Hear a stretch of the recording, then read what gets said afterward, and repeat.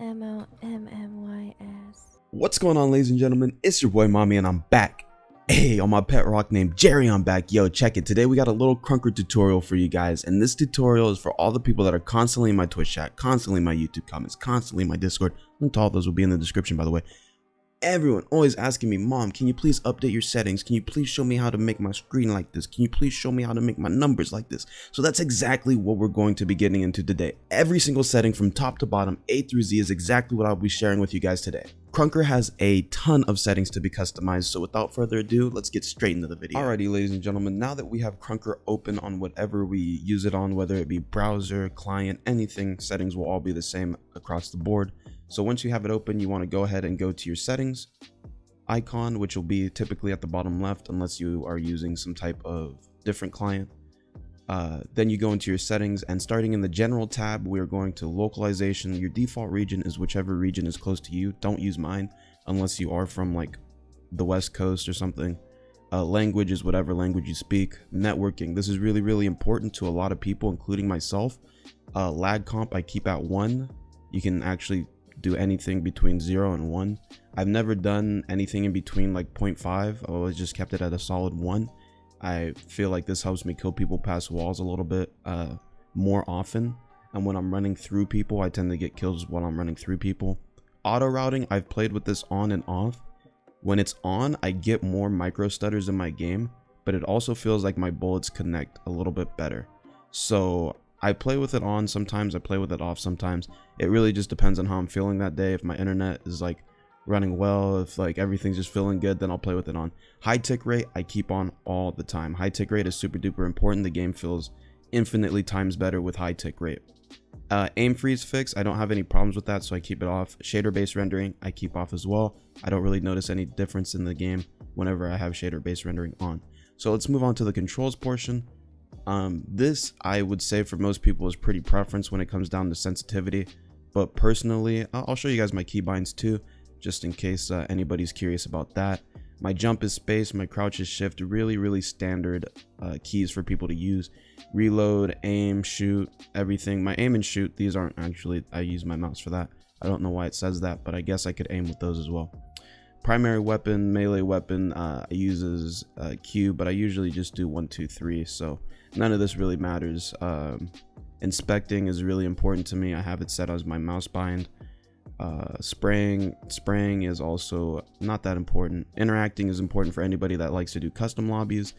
Secondary interact, interface, kill streaks. If anybody wants to copy these down, these are all preference on where your hands feel most comfortable on the keyboard when you use them. So when it comes down to the key bindings, guys, the only real basic ones that you guys should copy down, probably to make the game easier, is the WASD for moving forward, back, left, and right if you're new to just gaming in general, and then the jumping being space, and then crouching being shift.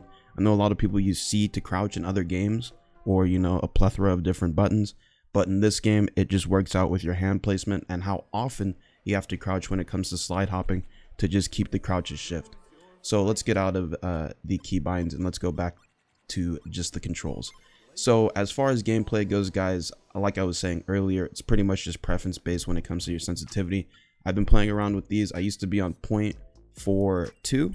Now I'm on 0.5 all the way across the board. I feel like when it comes down to my 180s and when it comes down to me flicking on people, I flick a lot cleaner on a higher sense because I do play a low DPI. My DPI is 400 for anybody that's wondering.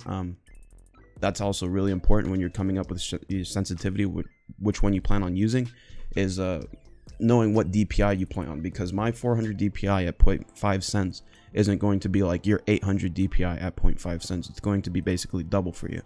So if you have 800 DPI, make this like 0.25 and you'll be somewhere around the closeness. It's not the exact same to what I use because it's DPI versus in-game sense, but yeah, I don't think you'll be able to tell the difference. Non-FPS sliding is really important if you get anything below 1000 FPS, because this basically makes it basically allows the player to slide hop like he has 1000 FPS.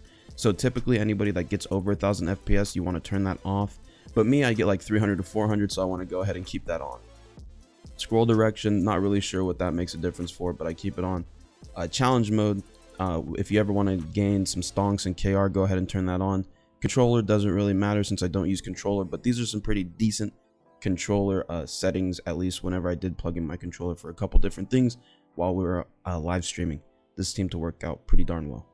Let's see, going on to display, let's start you at the very top. The UI scale I keep at 0.8 because I like to be able to see things. I feel like 0.8 is pretty visible. Show UI all the time. Use old scoreboard. That's really big for me. I like to see the people in the lobby with me in the top right. I don't have the new scoreboard where you have to press a button to bring it up. Disable rarity animations, that's perfectly fine with me. Show profile pictures I keep off just in case somebody wants to make a joke while I'm streaming and have a bad profile picture. Dynamic HP bars, I want to know whose HP is at what when I'm shooting at them, therefore I want to keep it dynamic. Show hit indicators, I don't really care, I don't need those. I listen for the sounds because I have hit marker sounds. Hit indicator color doesn't matter because I don't have it. Show damage, damage is on for sure. Damage color on for sure. Crit color is yellow. Anytime I get a critical hit, make sure it's yellow. Damage scale 0.4, so it's not too big, not too small. 0.4, it's really easy on the eyes. Show kill feed for sure. I like knowing what's going on in the kill feed. Show kill counter, death counter, score counter, streak counter, all of those are off because I really don't care. I don't care if I'm on a kill streak, I don't care if I'm on a death streak, I don't care what my score is because it's going to show me at the end of the game. And my streak counter is in the kill feed. So with the kill feed on, I can see when I'm on a 5 kill streak, I can see when I'm on a 10 kill streak, I can see when I'm on a 15 kill streak, yada yada. And then the nuke obviously just pops up whenever you get the 25 kill streak, so it's not like you need to know. I feel like it's just mentally you're gonna try a lot harder if you see that you're on a 20 kill streak, and then you're gonna get all broken up if somebody kills you on a 23 kill streak, and you're gonna be like, oh my god. Where me on the other hand, I don't really realize that I'm close to a nuke unless somebody in my chat's like, oh dude, you just died off 23. And then I'll go back and I'll read the chat and I'll be like, oh, you know what, I did. Oh well. It's just stuff that I do to make me feel better and to make the game feel better for me. Show ping for sure. Show FPS. Sometimes I play with this off, but people get really curious of what my FPS is, so I keep it on now. Show movement speed. No way, Jose. Don't really care about it. Speed X doesn't matter. Doesn't matter because I have it off. Speed color doesn't matter. Show medals. I like the medals on whenever I get a kill, just in case I don't know how I got so many points. I like to see maybe I got a headshot, maybe I got something. Name tag display, everyone, I like to see people's names. I feel like it's easier for me to see them across the map. I feel like a lot of people don't play with name tag display on, and I respect it. Chat, always show chat box. This is just for memes. Profanity filter, I keep that off. Show player messages, show unboxing. Chat opacity, chat background, chat text outline for sure. I like the way it looks with the outline. Chat height, not too big because I don't really care about it, but I like to keep it up. Chat timer, maybe I should start using that, but it doesn't really matter to me. Crosshair, guys, freeze it right now if you guys are interested in the crosshair that I'm using right now. I only use in-game crosshairs, so like I don't use any type of out-of-game like click and drag or put into your settings. I only use the custom ones that are built in the game, just because I feel like a lot of people don't actually center their crosshairs, and if I use the in-game one, I know for a fact that it's centered. So I use the solid circle with a 1 opacity because I want to see it always show, so even when I'm ADS'd, it doesn't get rid of my red dot. I think it's really important to have it always showing. Colors red because it's really easy to see on a lot of colors, especially with my mod pack. Shadow color is the outline of it, which I keep white just in case it's on a red background. I have the white outline on it. Shadow thickness isn't too thick, but you can see the outline. Thickness of the crosshair in general is set to 2. Size is set to 2.5. So pretty small, but not too small for people to see it. Hit markers, this is when you have it on. So show color could be white, kill color red, opacity 1, length 25, thickness 7, spacing 37, animation size is 0.14, animation speed is 0.008, and then the fade speed is 0.0062. I don't know what made me want to do all that, but my hit marker image is blank. So yeah, moving on to the render. Let's scroll all the way back up to the top. Resolution, I have at a solid 1. I used to play on 2, but when people get my settings into their game, they're always wondering why their game is lagging so much, and that's because the resolution is set to 2 instead of it just being 1 like they're typically used to. Frame cap, I don't know why anybody would use a frame cap unless you have like a crazy build and you're getting like massive FPS drops. Like say you're getting like 1500 FPS somewhere and then you get like 1100 FPS somewhere else. then, you know, just cap it at 1100 FPS, then move on. You know what I'm saying? Okay, so since I don't get anywhere near those, I take my frame cap off. Aspect ratio, I play 1440 by 1080. Let me switch that. It's just different because I'm in the web browser right now. This is the most important section when it comes to the settings, by the way, ladies and gentlemen. So if you guys need to pause the video, make sure to pause the video right now. Do whatever you need to do, because these are super duper important when it comes to getting your FPS and when it comes to maximizing your game settings. So anti-aliasing off, post-processing on, low spec off, no textures off, map details are on. I like to see the little details. Particles of the map, I don't really care for. Particle distance doesn't really matter because you don't have the particles on. I keep it at 160. Render distance at a complete 100. Shadows are on. Shadows help me out immensely, guys. You don't understand. When it comes to seeing somebody, they don't even have to be on my screen for me to see their shadow on the ground.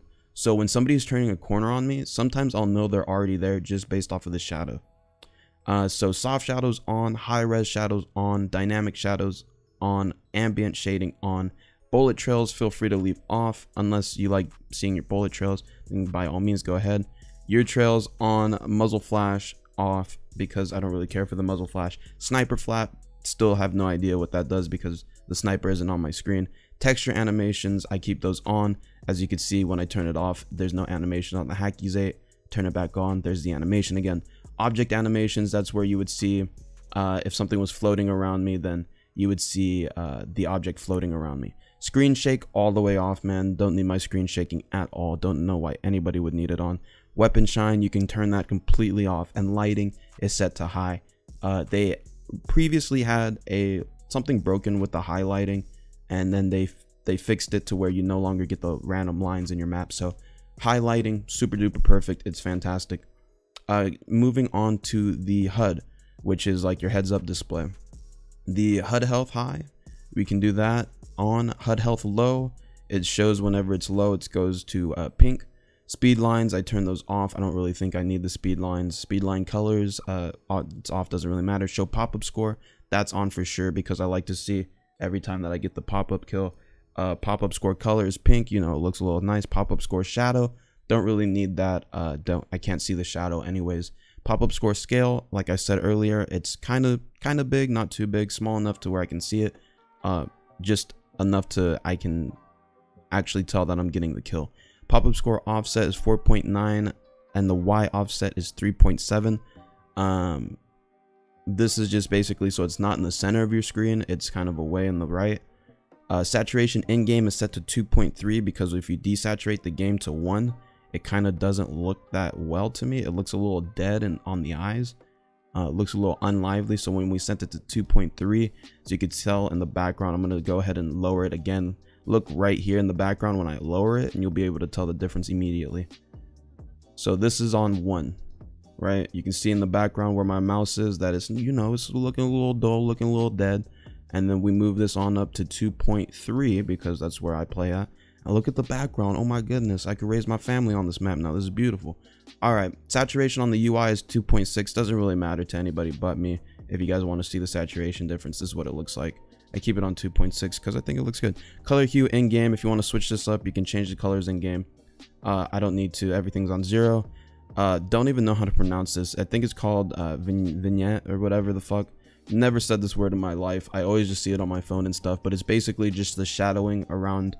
It's like a circular shadow around your game. I don't know why anybody would use it, so I just go ahead and turn that off. Kill feed limit, I set it to 8 because I feel like an 8-man on kill feed is pretty good. Don't want the kill feed going up too high on my screen, and bullet tracers are all the way off. And let's move on to the game portion.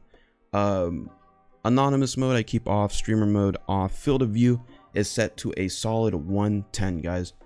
With the 110 field of view, I don't recommend anybody plays at 150. I think 150 is kind of ridiculous and no other game really plays at 150. 110 isn't too ridiculous. 120 is usually where other games max out on, but there's other games like Apex Legends and such that max out on 110, so I feel like 110 is good to be safe, but not sorry. But also, I mained Apex Legends for a really long time, and I just recently went from 120 to 110. Not too big of a difference, but kind of minute to where you'll hit a little bit more shots. Weapon FOV, I set that to complete max because I love my noodle arms weapon bobbing completely off, weapon leaning completely off, weapon rotation off, 0 0 0 all the way across the board, weapon X offset 1 1 1.1, weapon Y offset 1.1, weapon Z offset 2. That's just so my arms are all the way out with the 150 weapon FOV. The weapon ADS Y offset is set to 1. Left-handed, you can turn that on if you want to be cool left-handed player. ADS FOV power, this is very, very interesting because this is how far you zoom in or what your FOV will be after you aim down your sight. So if you have it set to 0.2, you'll have a very, very minute FOV, so it'll be a small change from where you are not aimed down your sight to where you are aimed down your sight.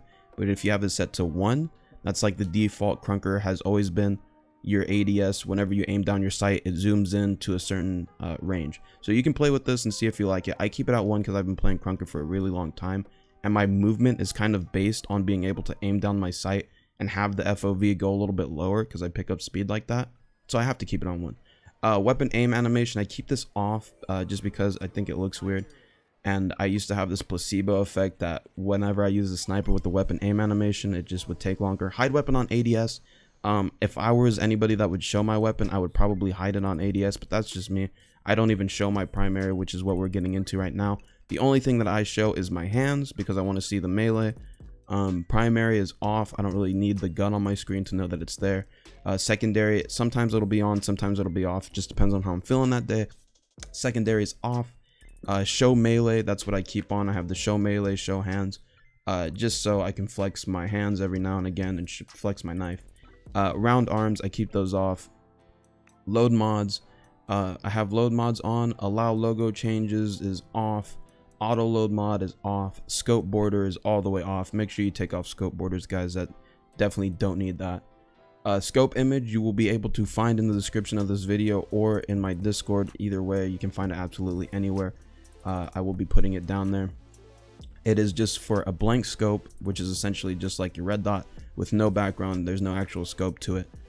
Have no reticle image, no reticle image height. No, my match end message is just some self promo, guys. You already know the deal. Definitely use these match end messages for as much promo as you can, in my opinion. Ammo icon image, nothing there because I don't use them, guys. So no ammo, no kills, no death, no streak counter icon, none of those. Use damage overlay. I guess I can turn that off because there's no damage overlay. Timer icon image, game overlay image, none of that. There's nothing there, just bare minimum, guys. Now let's move on over to last but not least, the sound of our game. Now as far as the master volume goes, we got it set to 0.4 because I notice it's just super loud, especially when I enter the market. The ambient volume sent to a straight 0. If you have this up, you can actually listen to some music whenever you are just loaded into the game because there's some ambient music that plays. Voice volume, I have this set to 0 just in case somebody has like their voice mic plugged in game chat. Don't really need to hear them. Weapon volume I have set to 0.3, not too loud in my ears, but at the same time I'm still able to hear other people's weapons from across the map. Player volume is set to 0.5. I couldn't really tell you. I believe this is whenever like your player hits the ground or like if he coughs or something in the game. I have it set to 0.5, nothing too crazy. UI volume is set to a 0.1, very not high at all. If you guys can even hear this right now, I don't think you guys can even hear that. It's very, very low, so then your ears don't get absolutely blown out whenever you're just trying to move through your menu. And asset volume is set to 0.7. Don't even ask me what that is. I just keep it at a pretty fair minimum.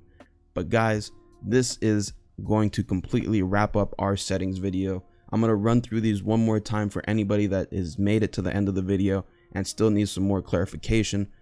Just make sure to pause it wherever you may feel it's necessary in this video.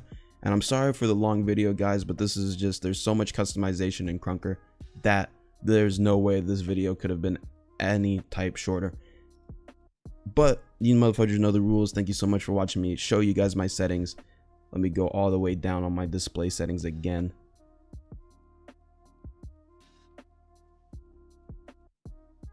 There we go, going all the way down on the display settings, going all the way back up.